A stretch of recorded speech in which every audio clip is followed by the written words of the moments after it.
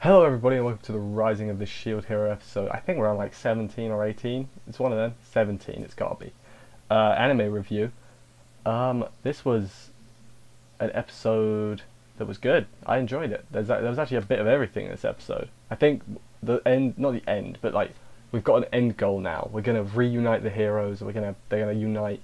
Maybe not because I know the light novel continues, but let a man dream, okay? So we begin at the beginning, as we always do.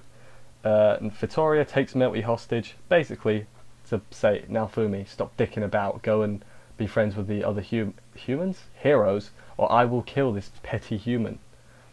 But he's like, nah, actually, I don't want to do that.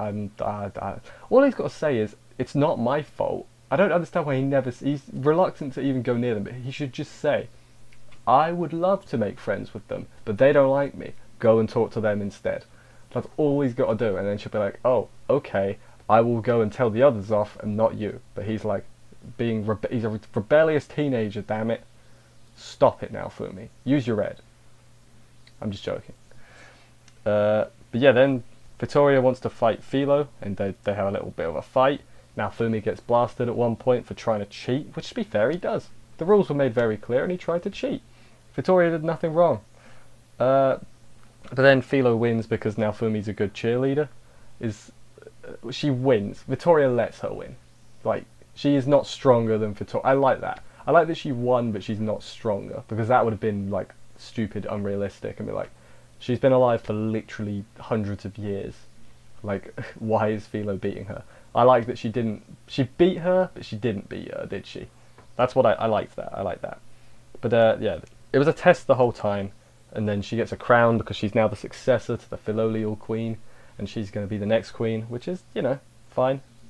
It's fine. I don't think that's going to happen anytime soon. I don't think she's going to leave anytime soon. And by giving Philo the queen and naming her the successor, Vittoria has essentially dug her own grave. She's not going to survive. I don't know if she's going to die in this series, but she's at some point she can't survive. Like she's set the stage for the future. It happens a lot in anime and other media. Like, she's set everything up for the next group. Now she's got to go and sacrifice herself. It's gonna happen. It's just too obvious. It's too obvious. Now it's not gonna happen. I'm gonna feel like a fool, but that's fine. But she also powers up his shield, and Melty gets a ride on her head, which was interesting. I'm sure that's fine. Why not?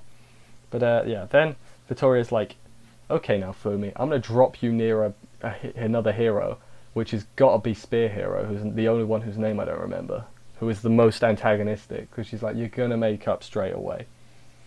And then she's on about, you got to either choose to save the world or save the people. And I'm like, obviously you choose the people.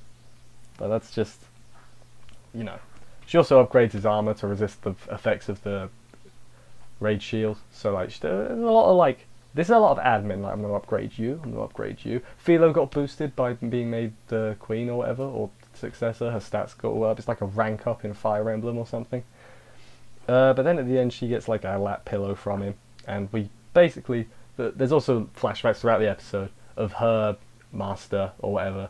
And now Fumi is like just like him. So like, I do kind of like that. It gives the reason that she's like, you know, she believes in him a little bit. It's because she's like his master, and it's like, okay, I get that. That's good. It's a good callback, but I still think she's written herself with all the like how nice she's either going to join the main party, which I don't really see happening, or she says like, prove to me that it's worth me getting involved or something. So maybe now Fumi's going to unite the heroes, and then she's going to help. I still think she's going to die though. That's just what I think. Then post credits, Ren and Itsuki are looking in a tomb for something. I guess they're looking for the special weapons. I don't know. But then they get explosioned. We don't see what explosions them, but they get explosions. So they really should be dead. I know they're not, but they really should be. So I think maybe they might survive, but their party members might die. I think they might be the two survivors. I could be wrong. They could just die. Could you imagine that? That'd be mental. But yeah, that explosion bit, I was like, okay, what was that? Was that mine?